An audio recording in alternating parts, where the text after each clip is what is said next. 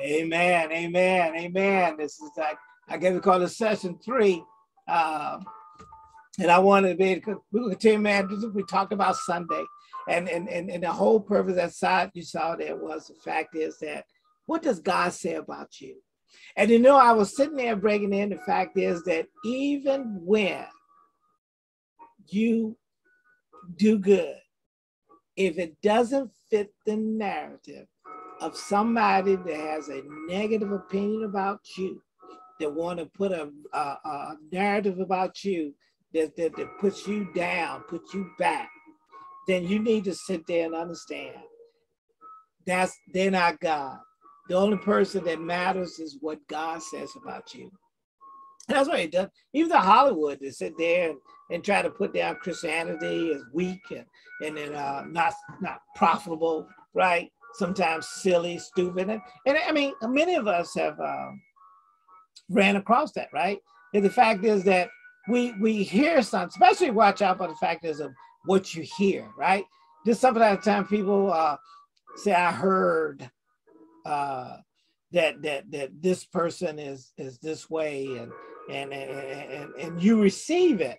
But I want you to understand is you can't control what people say about other people. You don't have to defend what people say about other people. But I am more concerned about what people say about you. And the fact is that you don't allow yourself to accept the narrative that somebody else tried to give you. That's what we're talking about. And that's what the subject was about. What does God say about you? What is the narrative that God has about you, opposed to the narrative people try to give you?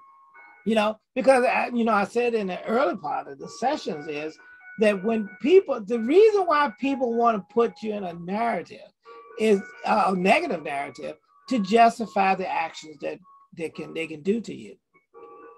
We saw in last week, even when talking with the trial, the narrative was that the guy that was not convicted was because he had defended himself against rioters and mob. If that's the narrative, then whatever that person does is justifiable because that's the narrative. The narrative is saying the person is an active shooter. Now anybody trying to stop them, now they become the people defending themselves and become victims. But if the people are rioters and mob, then the person that's being attacked has to defend themselves. And if they reasonably believe that their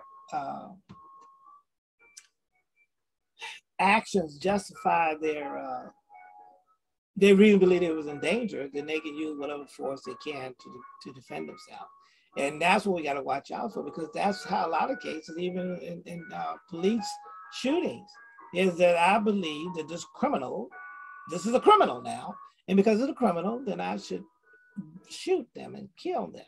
Stop the threat, right? Because they're a threat. See, even the word threat, if you've been identified as a threat, opposed to the fact that you are the person who's standing your ground. See, if you are a victim, then you're no longer a threat. You're no longer a criminal. You are a victim. And therefore, the system has to judge the people that perpetrate it. So I'm saying, look how important it is about narratives. Even when I was sitting there, I told people about the N-word itself. If you raise your children, if people raise children to consider people color, skin, and say the narrative is that these are bad people, that you're dangerous people, that's the narrative that the child grows up with.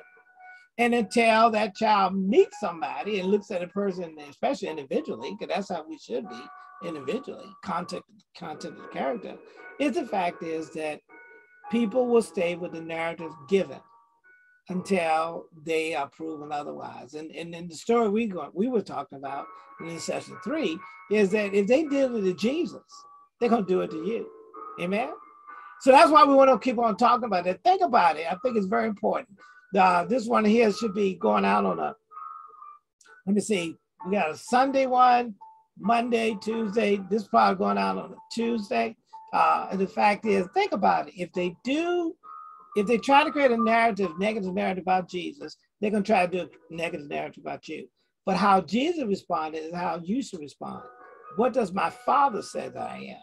For you, what does the Word say that I am? What does Jesus say that I am? What does the Holy Spirit say I am? What does God the Father say that you are? Amen? That's how I want you to do that. So this one we're going to pick up where we left off at. We're dealing with the story.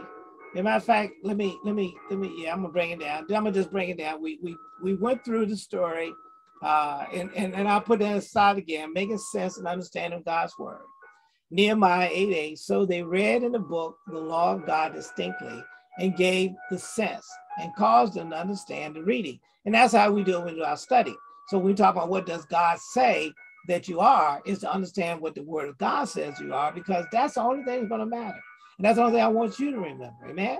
So as we've been doing this study, we've been going there. We talked about the fact is that Peter confessed to Jesus Christ, and he asked who people think they are. And he said there and say, no, I want to go by what I want you to understand what God revealed you to be to me about who I am. And that's how we need to understand how God is revealing to us about each other. And it's through his word of God. Amen. We can talk about Beelzebub. And even when Jesus cast out devils, people that want the narrative to fit him being a sinner, him being something other than a child of God, is to sit there and say, well, he must be casting out devils because he is the prince of devils. Amen. They try to do it to Jesus. I think you just got to catch that understanding. And then Jesus said, how the Vatican said, how could the devil do that? So I want to show that this is what they did to Jesus. They can do it to you concerning reputation. Then we got into the last one we left off at was about Jesus healed a man who was born blind. It was a great miracle. But the Sadducees sit there and want to sit there and say, no, he's a sinner. And that's why you got to sit there and check this out and don't get disappointed how people will look at you. You got to understand that God is who you need to recognize his will about you. Because I'm just saying, you've seen it yourself many times. So we stopped at verse 17. They said it to the blind man again. It's funny. I want you to understand this too as we're reading that. They said it to the blind man again. The man ain't blind no more. The man was blind. He was born blind, but he's not blind anymore. But the scripture said they said to the blind man again. The man is not blind. Isn't that interesting? Nor is the man accepting that narrative either, just like Jesus was accepting the narrative before. What says thou to him that he opened thy eyes? He said he is a prophet. There, two different narratives. One is saying this man is a sinner, right? And Jesus said there saying the man, the eyes was open. He sat there and said, no. See, verse 9:16 is what I'm talking about. It said, therefore said some of the Pharisees, this man is not of God because he keepeth not the Sabbath day.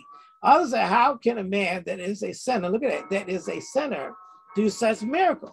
And there was a vision among themselves. We talked about that last week. In fact, or last session, the fact is that they called him a sinner, but they confused about the fact is that narrative of a sinner does not fit the narrative that we want a sinner to do. A sinner shouldn't do miracles.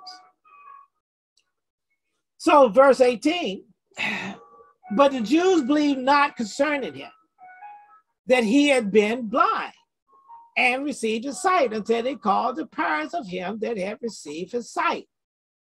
And they asked him again, that's them saying, is this your son, who ye say was born blind? How then does he now see? His parents answered and answered them and said, we know that this is our son and that he was born blind. But by what means he now sees, we know not, or what has opened his, or who has opened his eyes, we know not. For he is of age, ask him. He shall speak for himself. And so they trying to understand and grapple how this sinner could open the eyes of this man that was born blind. Was this man even blind? And that's how people do it too in reality, right? They'll say, well, that means either the situation wasn't right or it didn't happen and we're not going to accept it So we're going to try to find a reason to get past it, right? That's what happens even in your life, I'm trying to say. And like I said, if they can do it to Jesus, or if they can do it to something that was done good, somebody did something good, they'll still try to find the narrative that fits them. And if that narrative is negative, that's what they're going to drive home. They do it in politics all the time, don't they? Verse 22, these words spake his parents because they feared the Jews. For the Jews had agreed already, if a man did confess that he was Christ, he should be put out of the synagogue. Therefore said his parents, he is of age, ask him. Then again, called they the man that was blind. Now they recognize he was blind. They got enough information there about that, right? And said unto him, give God the praise. Of course, give God the praise. We know that this man is a sinner. Wait a minute. You know, listen what they're saying. That's how people do it, right? You know the man is a sinner. So they must not have done this. But we gotta approach you on this again, because this ain't right. How can this man do this miracle? That's how people are. They want the narrative to fit them, not you. So watch out. Don't let people put you in a box. Amen. He answered and said, whether he is a sinner or no, hey, I ain't arguing with you. I know not. One thing I know, that whereas I was blind, hey, now I see. Then they said to him again, what did he to thee? How opened his eyes? How opened he the eyes? I mean, the boy was like, hey, look, I don't know what, and that's how you need to get to. Well, as far as people coming in and trying to put you down or trying to put a narrative or a gossip towards somebody, you need to sit there and say, I hear what you're saying, but I'm going by what the results are as far as that person in my life. You might want to drive the train. You might drive the point that this man's a sinner, but I'm riding with the fact of what I saw. I'm a witness. I'm a testimony to what the man did. You call him a sinner or no, I don't know. You see, it seems like you know. I don't know. Because what I see is a blessing. And I'm going to go by the blessing. Amen. That's how you need to be yourself. Man, you may call me dumb, but I got an education. You may call me dumb, but I graduated from high school. You may call me dumb, but I know how to do this skill or that skill. You may call me a criminal, but I haven't broken in the law. Hey, glory to God. You got to sit there and let your narrative speak for itself.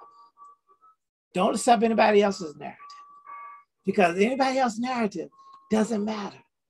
I'm gonna have to, because we're getting ready to wrap this thing up, man. Don't let anybody else's narrative.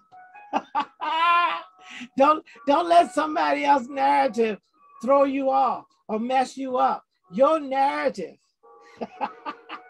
your narrative is to trust in God. Your narrative should have confidence in who you are. And the fact is, give God the glory for who you are. Because if you sit there and allow anything else, you sit there and allow anybody else to put a narrative on you, then you get into this condemnation. Then you start lining up with what they say you are. See, they try to call Jesus a sinner. And Jesus sit there and I ain't receiving that. I'm going to go by what the will of my Father is. Let his will be done. And that's what I'm trying to say for you.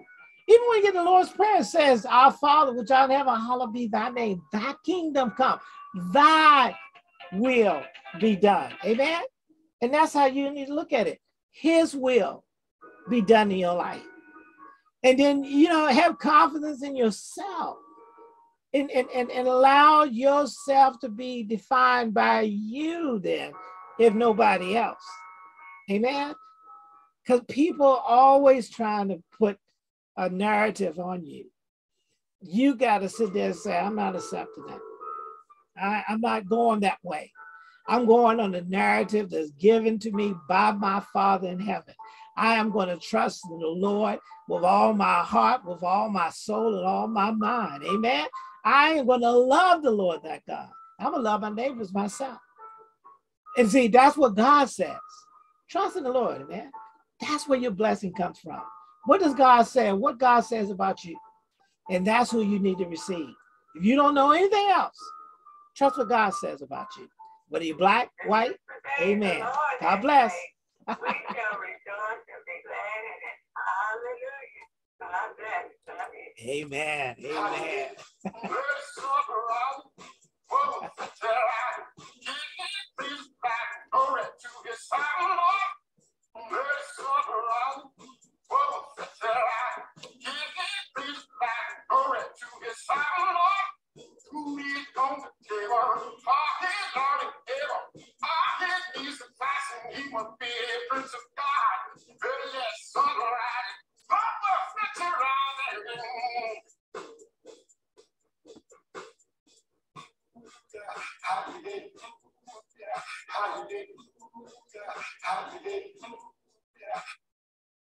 Amen. We'll go ahead and stop this session and we'll pick up in the next session. But you know, I'm going to tell you, man, I hope you're getting it. I hope you're getting it. My narrative is God's narrative about me. Your narrative is the narrative that God gives you. Don't let somebody call you a sinner. Don't let somebody call you a failure. You are a winner in Christ Jesus.